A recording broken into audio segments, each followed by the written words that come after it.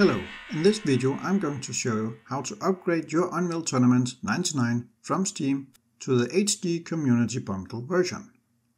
It's a simple case of overwriting, but I will walk you through it. First of all, install the game and let it create a shortcut.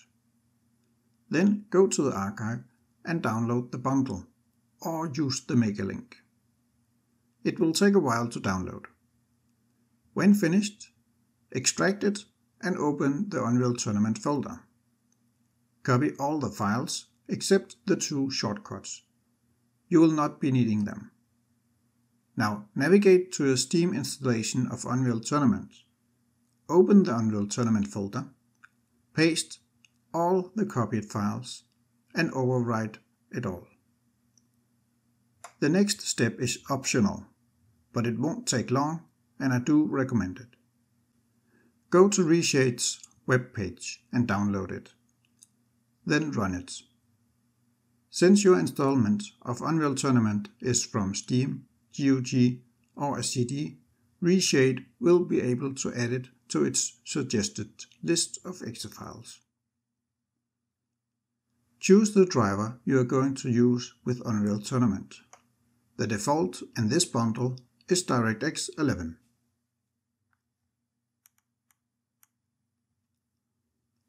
Then browse for a preset in the Unreal Tournament system folder. Choose the one called ReShade On. Then choose Next and finish the setup. And that's it.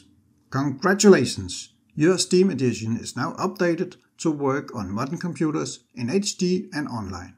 And on top of that, it includes some really cool offline single-player options. If needed, in my previous video, I go through the setup of this bundle a little more thoroughly. I have a few more steps I want to show you, but they are all optional.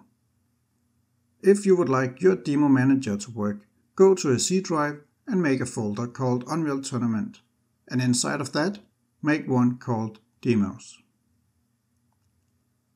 You can change your desktop shortcut icon so it looks like the one included in the bundle. Right-click the shortcut and choose Properties and then Change Icon.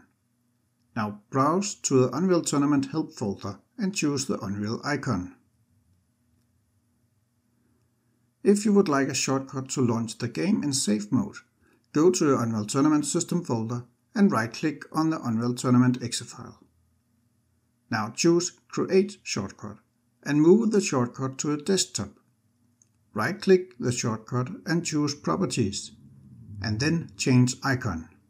Now browse to the Unreal Tournament Help folder and choose the Unreal Save icon. Then, in the target path, at the end of the line, type -save. In your Unreal Tournament folder, you will find a Umod CD-ROM Windows registration file. You can watch my How to install Umod video if you want to know how you can make that work with your Steam installment of UT99. Well, this was how you upgrade your UT99 from Steam. Happy gaming!